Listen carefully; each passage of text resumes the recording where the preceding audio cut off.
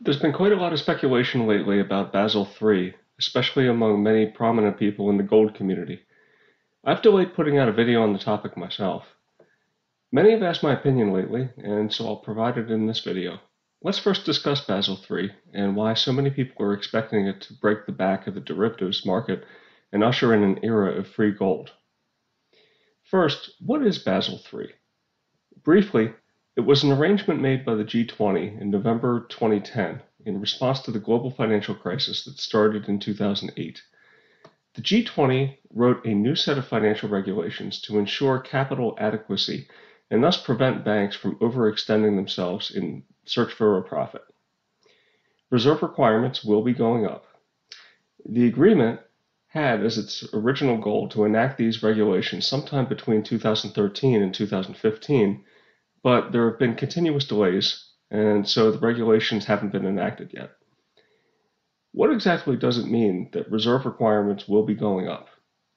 One of the keys is to understand that bank balance sheets work the opposite way most people think. When people deposit money in the bank, the deposit is an asset for the depositor, but a liability for the bank. When the bank lends out a portion of the funds that are on deposit, the loan contracts are liabilities of the borrowers, but they are assets for the bank.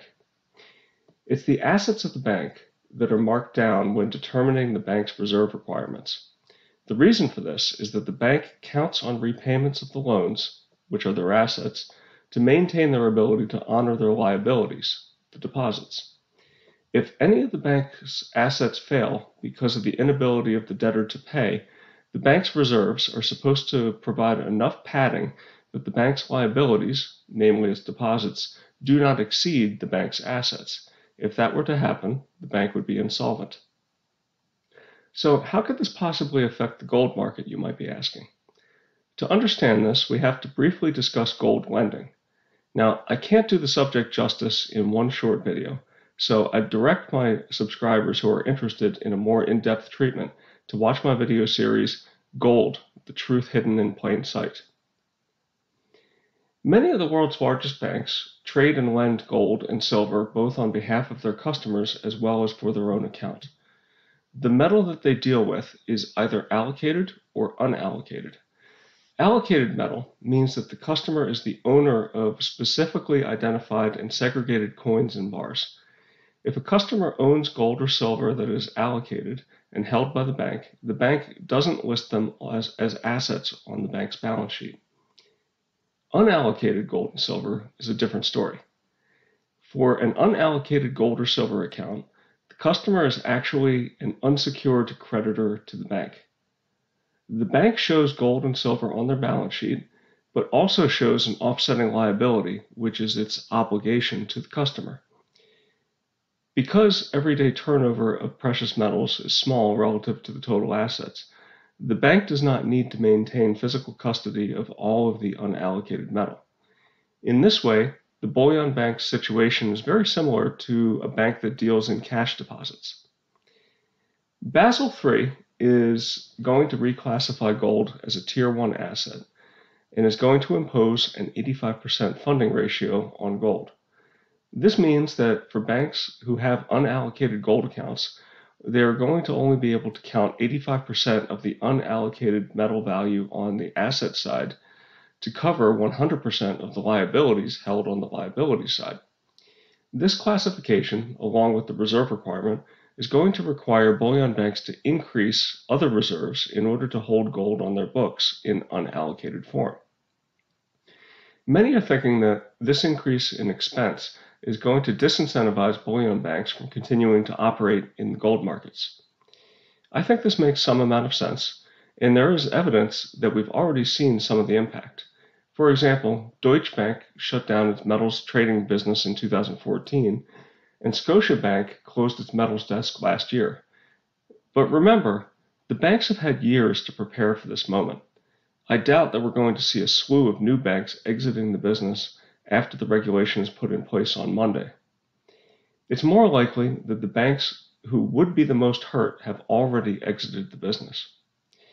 Still, I'm somewhat sympathetic to the case made by the leaders of this gold community.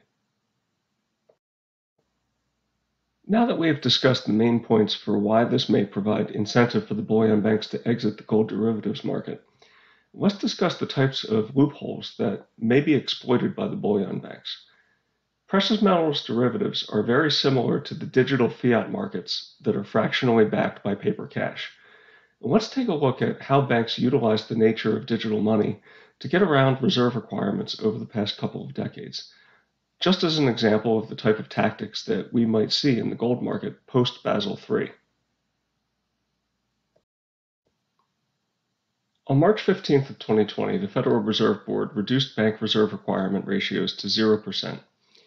This action eliminated reserve requirements for all depository institutions. Why did they do this?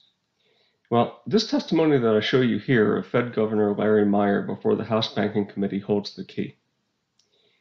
At one time, the Federal Reserve required depository institutions to hold reserves against their loan book assets. What this meant is that the bank would need to hold either sufficient bank vault cash or sufficient deposits at the Federal Reserve, or both, to meet the reserve requirements.